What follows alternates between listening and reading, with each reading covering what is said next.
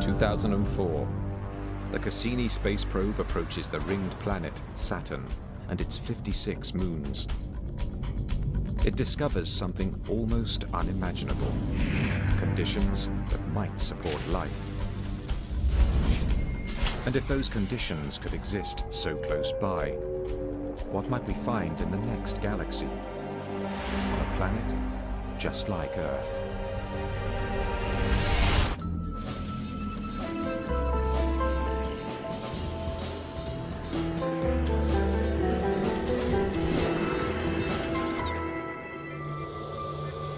For millennia, we humans have looked to the skies and wondered whether we're alone in the universe.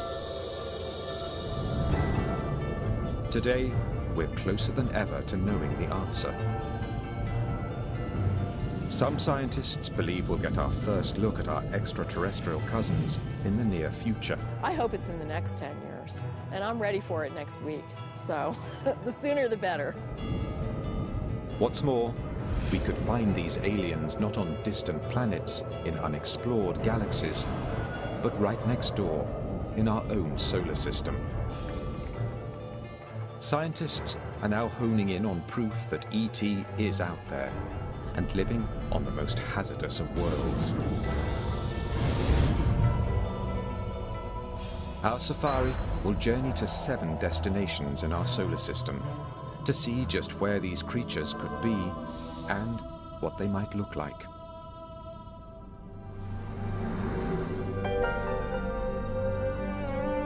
These exotic lands are unimaginably harsh. Life as we think of it would perish in an instant. But alien life may be far tougher than we expect, as we're learning from a surprising group of living things right here on Earth. Until just a few decades ago, we were sure our planet was unique. It is the only one we've found so far that has nurtured the evolution of millions of species. Thanks to its abundant sunshine, warm water, and protective atmosphere. We logically concluded that life needed each of those things, a conclusion that ruled out all other known worlds in our solar system.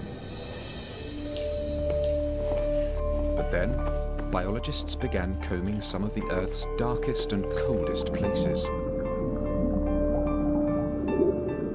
And to their surprise, they found living, breathing creatures. Biologists call these organisms extremophiles. Some don't need light or oxygen. Others survive in tremendous atmospheric pressure. It seems life can turn up practically anywhere. Take Antarctica. After years of searching this arid, frozen landscape, scientists doubted they'd find anything alive. But in 1999, a team of explorers unearthed a rock from 6 feet under the ice. What they found amazed them. When they cracked the rock open, they found it teeming with tiny creatures. Here, at temperatures of 68 degrees below zero and 6 feet under solid ice, life had found a foothold. Biologists have been increasingly discovering life, not kangaroos, but, simpler forms of life that live at very cold temperatures, very high temperatures, very great pressures, even in places where there's sort of a high degree of radiation. It turns out life is able to live in a much wider variety of environments on our own planet than we used to think. And if life can survive extreme conditions, not just here at home, but elsewhere in our solar system, think of what this could mean. Unless there's something extraordinarily miraculous about our solar system or our planet, then life has got to be extremely commonplace. I mean, there's got to be large numbers of worlds with life, and some of them would have cooked up intelligent life. In the beginning, our Earth was as deadly a planet as any.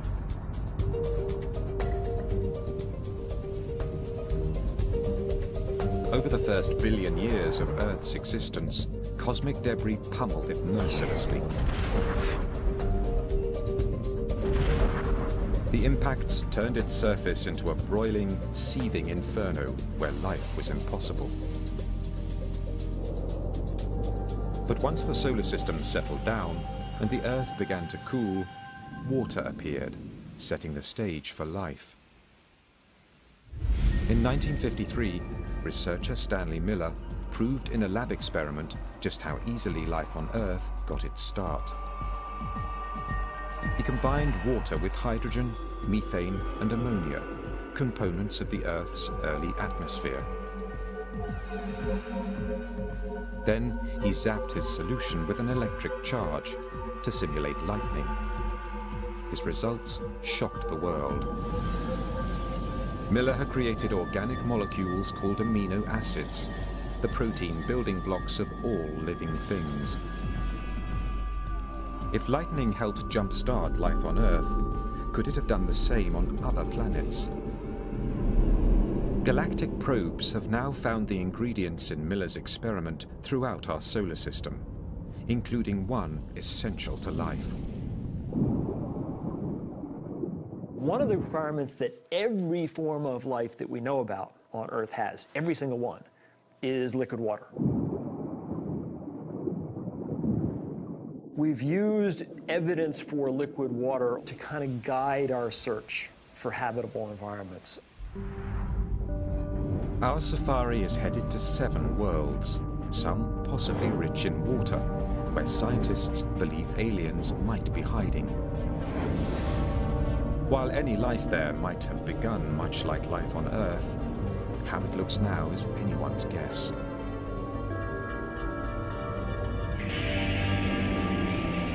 We begin in the world that has always fired our imaginations, the planet right next door, Mars. Of all the planets where we've looked for life, it's the one we've studied most. The scientist who may get the first look at Martians, if they're found, is Steve Squyres, principal investigator for NASA's Mars rovers. Mars has always had, among all the planets, I think, a special fascination for humans. For a very long time, we've known enough about Mars to know that it is probably the most Earth-like. It may be the most like Earth, with an atmosphere and seasons, but we humans would perish quickly on Mars. Its air is thin, 40 times thinner than the air at the top of Mount Everest. And it sits in a bad neighborhood of our solar system, near an asteroid belt. Its atmosphere is too flimsy to protect it. Asteroids continually bombard its surface. Violent winds can whip Mars's sandy soil into storms that consume the entire planet for weeks and spawn tornadoes 8 kilometers high. Midday temperatures at the equator of 1 degree Celsius fall to -70 at night.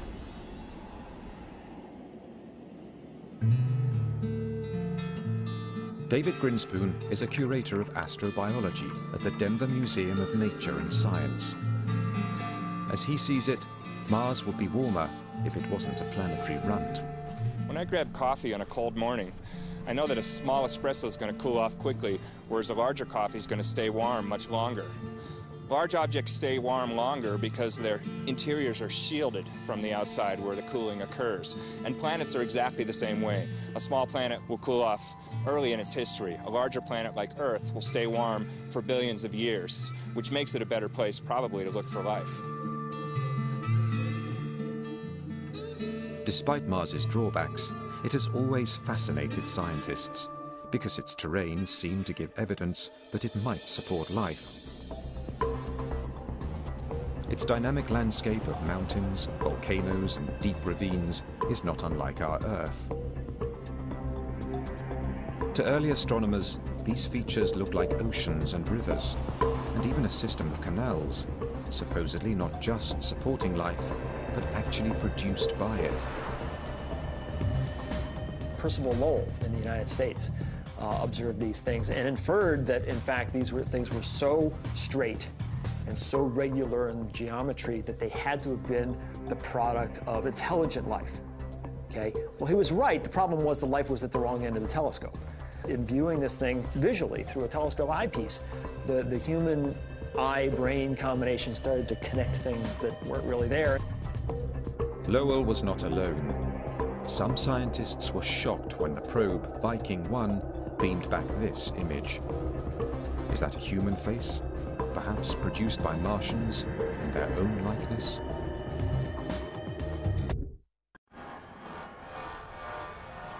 Until recently, we've never really known where to look in our solar system for extraterrestrial life. But we've always known what the aliens would be like once we found them. Consciousness. I was on a table.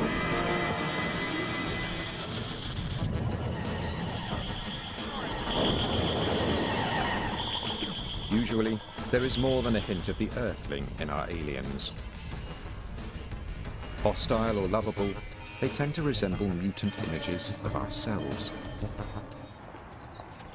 As a senior astronomer at the Search for Extraterrestrial Intelligence Institute in California, Seth Shostak has spent his career listening for the radio waves of a distant alien society. There's no reason to assume that they're going to look like us or even think like us or behave like us or have language. You know, you just have to look at the variety of life on Earth and you see that, you know, nature can come up with lots of different forms. But if there is life on Mars, how could it survive in such extreme conditions? Since the 1960s, scientists have sent dozens of probes to the Red Planet. The first pictures of the barren landscape quickly dashed any hope of finding intelligent beings. But what scientists did see startled them. Though there's no evidence of Martian-made canals, there are signs that Mars actually may have had water. Some think the angry red planet might once have been blue. You just have to look back a couple of billion years, 3.5 billion, 4 billion years ago. Mars had a thicker atmosphere, had water on its surface clearly. Maybe it developed life. And as it slowly went bad, you know, the life had to adapt. Life may have adapted, not died off, because some liquid water may still exist underground. But with no surface water, frigid temperatures, and ultra-thin atmosphere, Mars is a planet only one kind of creature could love, an extremophile.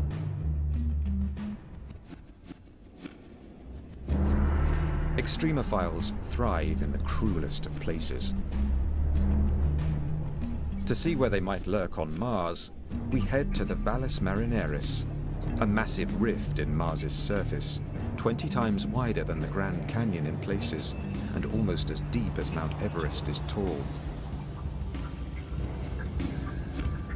Lakes may have once flooded this valley, and those lakes could have hosted life.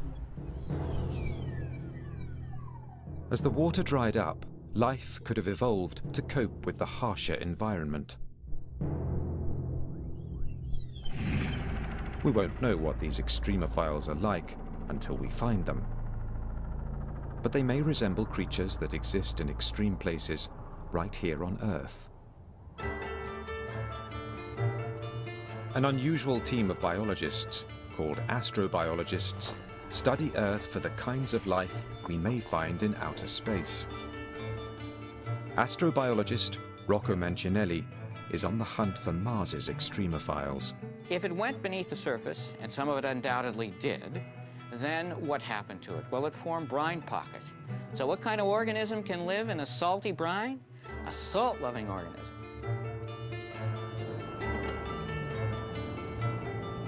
Astrobiologist Chris McKay thinks he knows the kind of salt-loving creatures that might survive on Mars. Creatures much like those he's found in one of the driest, saltiest places on Earth. The fundamental challenge to life on Mars is, in a sense, the fundamental challenge of life here in Death Valley. It's dryness. That is the hardest thing for life to adapt to. Thousands of years ago, a salty lake covered Death Valley, just as lakes filled Mars's Mariner Trench. This is still wet, a little wet. This appears like a lifeless place, a big, flat, white, empty horizon. But yet, just below the surface, we find layers of algae and bacteria growing. They're living in an environment that in many ways is fundamentally different from the environment that we sense on the surface. Here you're in a place which looks lifeless, looks dead, and yet you dig down and hidden underneath, there it is. Beneath the salt is a layer of hardy green algae that survive on the water and light that trickle through. The algae in turn feed salt-loving microorganisms. Here in deserts on Earth, dried, salty lake beds, we're going to find them on Mars as well. Salty deserts are not the only places life might be hiding on the red planet. There are Mars's tremendous volcanoes, some of them 6 times larger than those on Earth. Astrobiologist Penny Boston studies the caves, called lava tubes, left over after volcanic lava has dissipated. Not long ago, we assumed caves like these were devoid of life. They get no sunlight, and no sunlight means no photosynthesis. But in lava tubes outside Albuquerque, New Mexico, Boston has found evidence of extreme life. Because we know Mars has many, many lava tubes. And so here we have the opportunity to see how these formed and also to look at the life that inhabits them.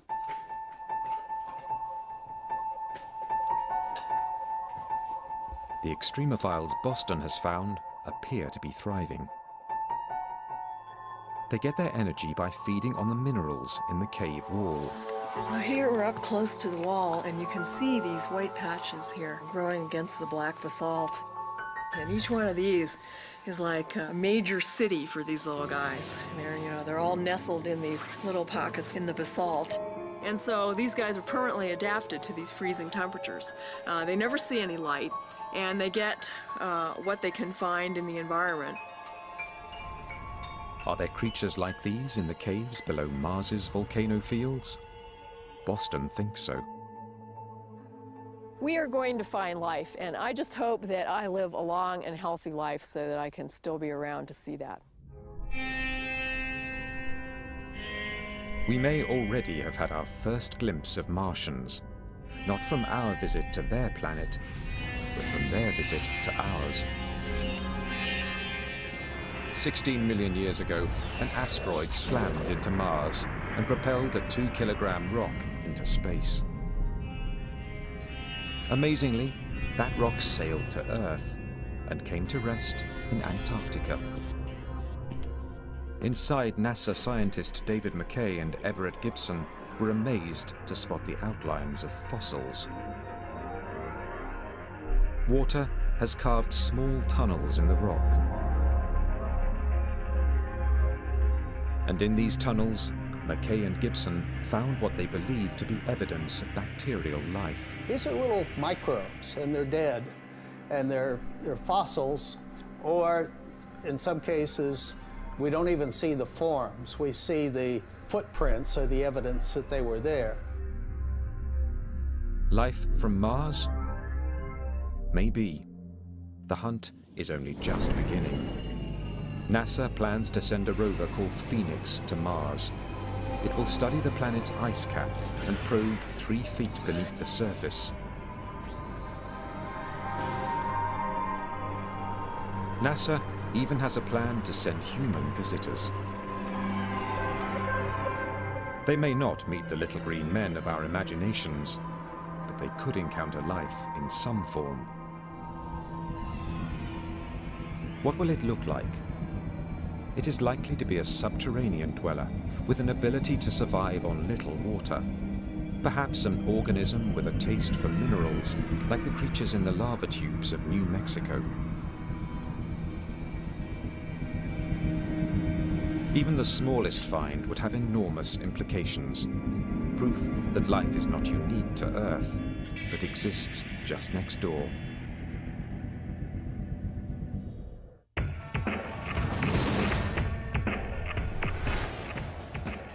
Our safari to the places in our solar system likely to harbor alien life now takes us past the asteroid belt on the far side of Mars.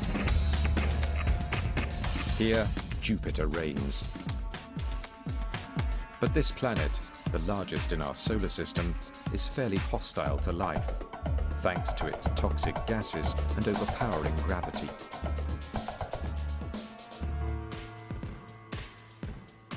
Not only is it pretty cold out at Jupiter, it's also, it's got this really thick atmosphere, tens of thousands of miles thick, and it's got ammonia and methane and, things used to clean the bathroom. But Jupiter has more than 60 moons that we know about. At first glance, those moons would seem unlikely places to seek alien life. Their atmospheres are thin, and they are inhumanly cold. The temperature on Callisto is lower than -200 degrees Celsius.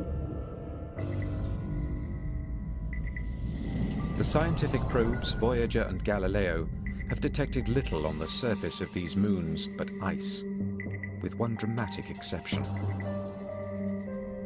Io is one of the closest moons to Jupiter. When NASA sent Voyager 1 to Io in 1979, astronomers were astonished to find its surface roiling with giant volcanoes. Io is the most volcanically active place in the solar system, just spewing volcanic material from its surface all the time. What could be heating the interior of this frigid moon? Amazingly, it's the force of gravity from Jupiter. The giant planet exerts enormous gravitational pull on its moons. The closer the moon, the stronger the force. So strong, it can actually stretch their crusts. But some of these moons have elliptical orbits, so as they near Jupiter, the crust stretches towards it.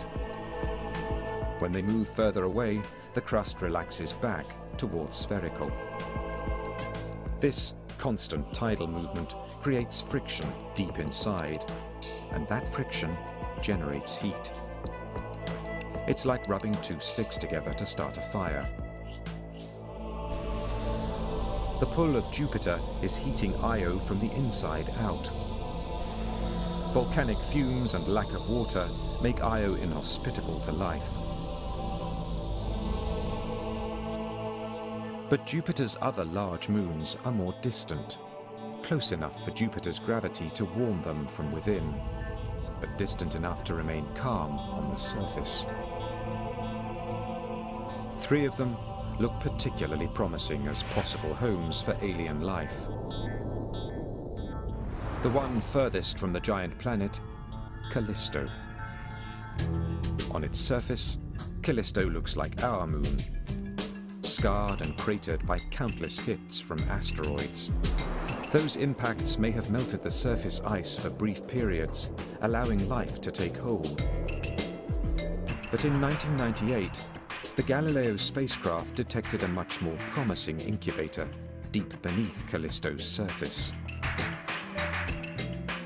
Radioactive rocks and tremendous pressure in its core generate heat inside Callisto. The heat may be melting its icy crust from below, creating a hidden ocean. And hidden oceans could mean hidden life. As we fly closer to Jupiter, we find its largest moon, Ganymede. Ganymede is also deeply scarred. Ridges rise above its surface. Those bright spots are craters as big as 5 kilometers across and likely to be lined with frost. But these photos offer the most compelling clues to where life here might hide. They show flowing glaciers, glaciers that resemble those on Earth. Ganymede's moving glaciers could also be signs of heat within. So, like Callisto, Ganymede could also have a hidden ocean, buried beneath as much as 190 kilometers of ice. The third moon on this leg of our alien safari is the most intriguing. It is called Europa and of the three, it resides closest to Jupiter. That proximity to the giant planet means Europa's core may be very hot, far hotter than Callisto's or Ganymede's. But its surface remains frigid, a potent combination for life, since there could be a temperate zone where they meet.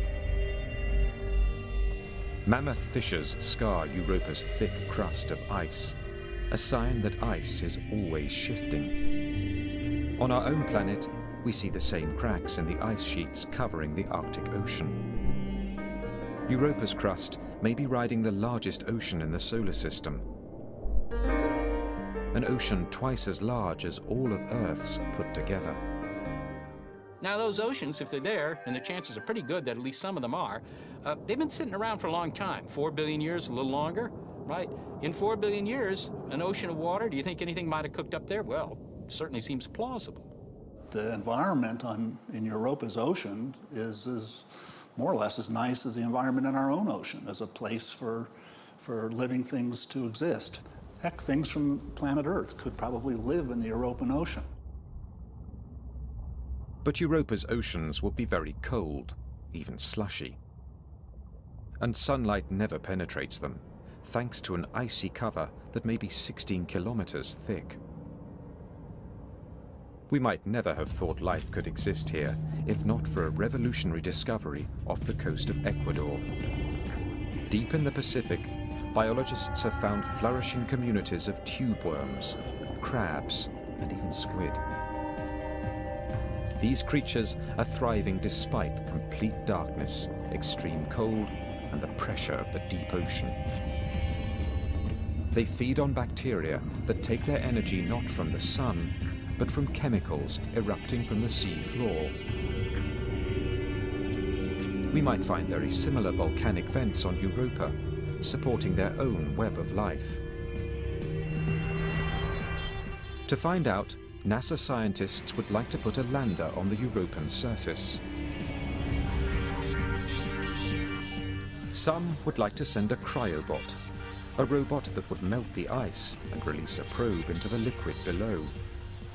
That's not so hard to do. You just have to melt your way through. But you're going to have to melt your way through not a couple hundred feet, but maybe a dozen miles of ice. And send down a fishing line with maybe a video camera and a light bulb on it and look around.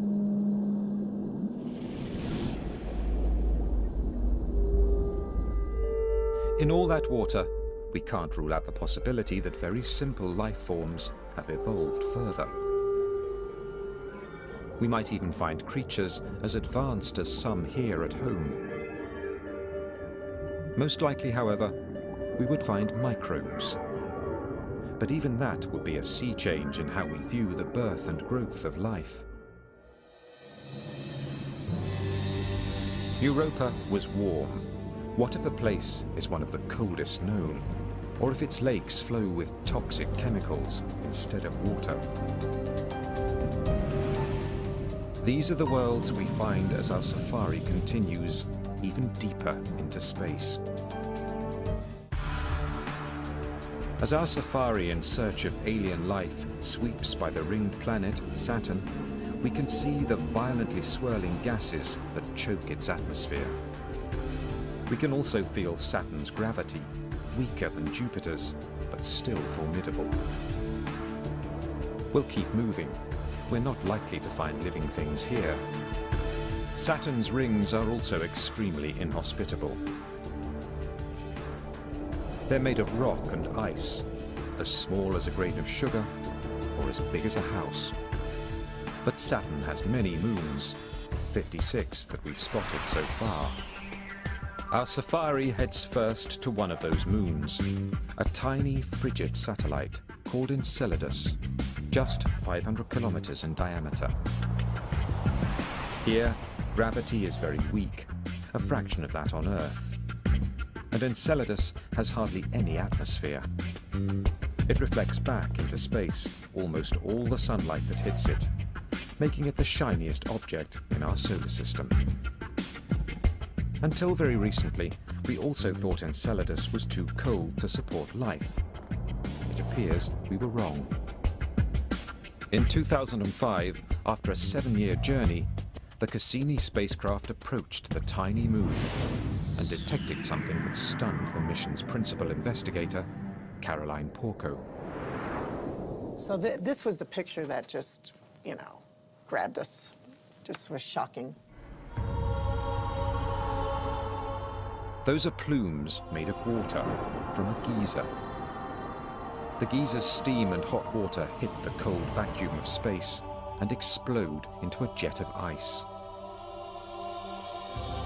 With little gravity to rein it in, the ice cloud can grow as big as Enceladus itself.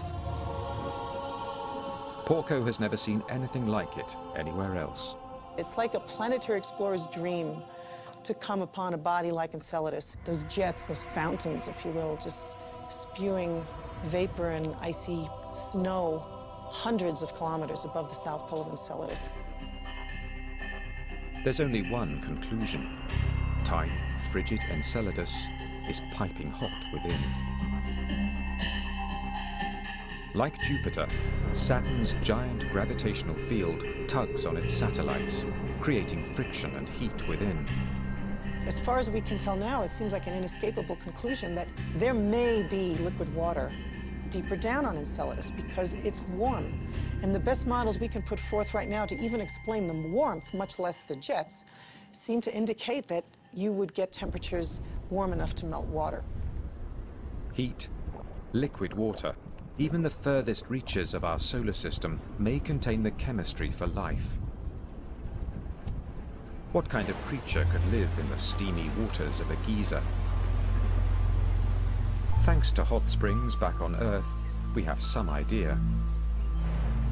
At one point, we assumed nothing lived in the steam-driven fountains of Yellowstone National Park. But then, biologists discovered microbes in these waters. Microbes that feed on chemicals dissolved in the water. Today, we call them thermophiles. The hardiest can thrive in boiling water. Could there be thermophiles on Enceladus?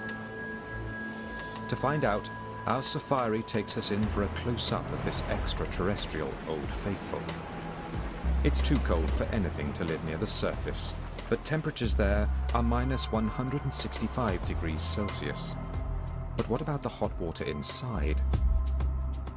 In the ice plume above Enceladus, Cassini's probes have found carbon dioxide and methane, chemicals that could feed life below. Just as the chemical-laden springs of Yellowstone feed microbes living there. We have a body that very, very likely has liquid water in its interior, has shown us already it's got simple organic compounds, and you know, a whole host of things that make it, I think, a major body of astrobiological interest in our solar system. If Enceladus has been a shock, astronomers have been astounded by another of Saturn's moons, Titan. It may be the unlikeliest to harbor life. Titan gets only a limited amount of sunlight, about 1,000th as much as Earth. Probes sent to Titan have detected ice, but no liquid water. And at temperatures of minus 138 degrees Celsius, that ice is hard as stone. What could possibly make Titan a promising environment for alien life? Remarkably, Titan in many ways resembles the Earth, but not the one we know now. Titan has turned out to be the body fantastic in the Saturn system, which is long suspected of having an environment at the surface, not only similar to the kind of environment we find here on Earth, even, believe it or not, similar to the kind of environment we had on Earth before the emergence of life. Titan intrigued Caroline Porco's team so much, they directed the Cassini spacecraft to send a probe there in 2005. It was the most distant surface mission ever conducted. The probe saw just ridges and plains. But a later flyover by Cassini spotted a shoreline. Soon, thousands of lakes came into view, at least one bigger than the Great Lakes of North America.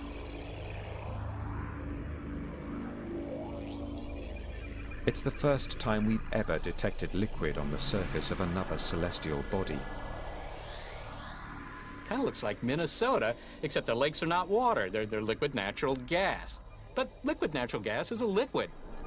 And that's not snow. Those are methane flakes. Like Earth, Titan has weather. But it's of a rather psychedelic kind. There are even methane hurricanes. It's not water, it's methane, doing all the exact same things. Raining, evaporating, flowing in rivers. So you have something that is basically doing what water does on Earth, on Titan, only it's methane. A similar scene may have existed on Earth 4 billion years ago, making scientists suspect that Titan could also be an incubator for life. Chemistry does go on. At those cold temperatures, it's really slow. But Titan has had 4 billion years in which to do some chemistry, and maybe in that period of time, maybe something is cooked up. It would have to cook up without liquid water, something we've never seen before. But scientists aren't ruling it out. The substitute could be the methane, so abundant on Titan. Used for fuel on Earth, methane was long thought poisonous to all life. But in 1997, researchers examined mounds of methane ice in the Gulf of Mexico, and they were astonished to find colonies of small centipede-like worms thriving amid the frozen substance. They think the worms may eat bacteria that feed on the methane. In general, things that we think of as deadly, many of them are potentially lively. If you can figure out an evolutionary way to tap into that energy rather than having it destroy you, then it can be bountiful. There could be one more complication for life on the surface of Titan. With only a weak magnetic field to shield it, living things on the surface could be exposed to cosmic radiation. But that might not be a problem for an extremophile, as we found here on Earth. Biologists have uncovered plenty of life near Chernobyl's contaminated nuclear reactor. And even swimming in toxic radioactive spills, actually feeding off the decaying molecules. It's possible Titan's life forms could do the same. To find life on Titan, we may have to dive into its methane lakes, where we might find chemical-loving bacteria. We may even find microbes resistant to radiation, not unlike those here on Earth at Chernobyl, living on its rock-hard ice sheets. Organisms that eat methane might give off heat, melting the ice, possibly creating another fountain for life. There's no doubt, life on Titan would be a strange brew. But we have yet to visit the most bizarre world where scientists believe life could exist. And it's much closer to home. Our safari of the world's most likely to harbor alien life has taken us far. We've visited frigid deserts, submerged oceans, and methane lakes. But the world we are about to visit may be the most extreme of all. For our final stop, we are turning back toward Earth, to Venus, our closest planetary neighbor in the solar system. If life can survive here, it seems it could exist almost everywhere. To reach the surface of Venus, we have to fly through a dense layer of yellow clouds, 64 kilometers deep, with a composition similar to battery acid. The atmosphere here is 90 times heavier than Earth's, too heavy for a human to tolerate. On the ground, there are extinct volcanoes and lava flows as far as the eye can see. They cover 85% of the planet's surface. It is hard to believe Venus once had vast oceans. You basically had a runaway greenhouse effect, where as it starts to get warmer, the oceans start to evaporate, and then that puts water vapor in the air. Well, water vapor is a potent greenhouse gas, so that's what leads to the runaway. The oceans basically boil off, and then the CO2 all ends up in the atmosphere, and so today you have this very hot, hyper greenhouse planet. With temperatures around 460 degrees Celsius, Venus is even hotter than Mercury, the planet closest to the Sun. Not a surface hospitable to life. Life as we know it cannot exist on the surface of Venus because organic molecules would just be ripped to shreds by the hot gases. But we've stopped here, not because of what's on the ground, but what's in the air. In 1982, the Soviet spacecraft Venera 14 visited Venus.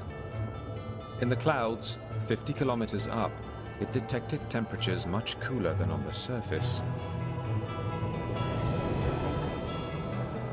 What's more, it found the molecules so critical for life, H2O. So far, every bit of water we've found beyond Earth is frozen solid. Only in the clouds above Venus have we found it in vapor form, a possible incubator for life. But Venus's clouds are also filled with highly acidic sulfur. Once, we thought nothing could live in sulfur. But scientists have analyzed some of the most acidic water on Earth, leaching from a California mine. Watch your head, sulfuric acid. In sulfuric acid strong enough to erode metal, eat through clothing, and dissolve human flesh, they found life. Acid-loving extremophiles. These organisms feed on sulfur compounds, like iron sulfide, eating the iron and emitting the highly acidic sulfur. Do extremophiles like these float above Venus? Astrobiologist David Grinspoon likes to think it's possible. Maybe in the clouds of Venus there are some sulfur-based organisms.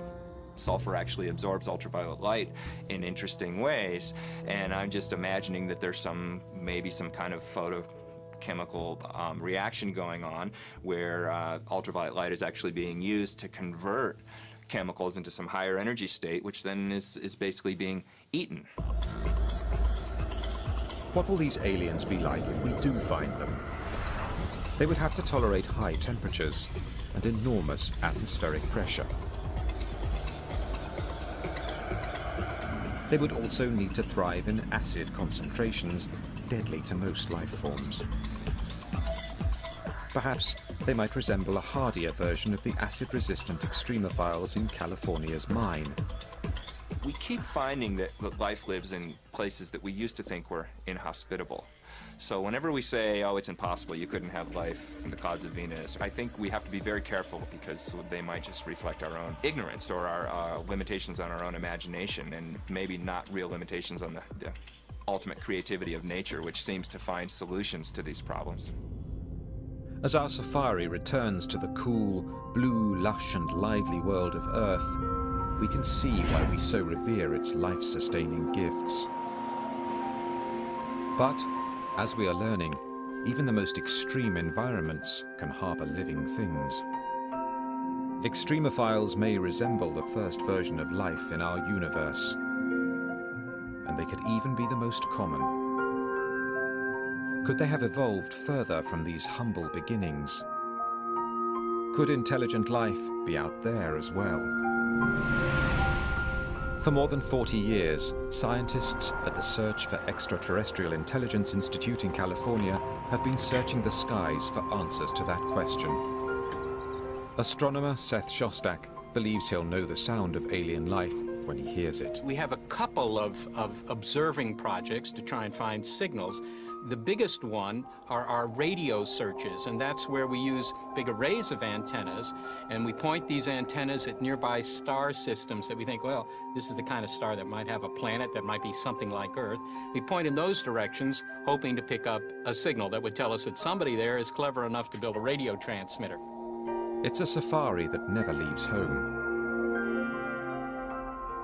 Astronomers have also recently captured enough light from planets in distant solar systems to deduce their chemical makeup. They have found elements that may help form RNA, one of the building blocks of life here on Earth. And 20 light years away, in the constellation Libra, a team of European astronomers has found a planet that could be warm enough to have liquid water on its surface, just like Earth. Meanwhile, headed to the furthest reaches of our galaxy are 4 spacecraft launched in the 1970s. Aboard 2 of them is a map of our solar system and the image of a man and a woman. 2 others carry a sample of uranium, whose rate of decay would date the probe, regardless of language. The 2 are also carrying what could be the most universal message of all, a recording that includes a composition by Bach. Just don't expect news anytime soon. These intergalactic postcards from the Earth will take 80,000 years to reach the nearest star. Our search for life beyond Earth has only just begun. There are billions of planets yet to be explored. Every one of them holds the tantalizing possibility of life. Even intelligent life.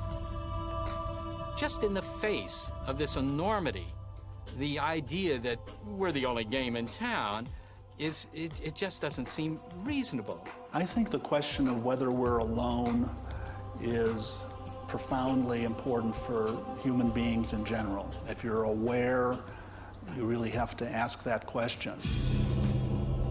Somewhere in a galaxy, known or unknown, something or someone could be looking out into space, peering at the Milky Way and wondering, is there life out there?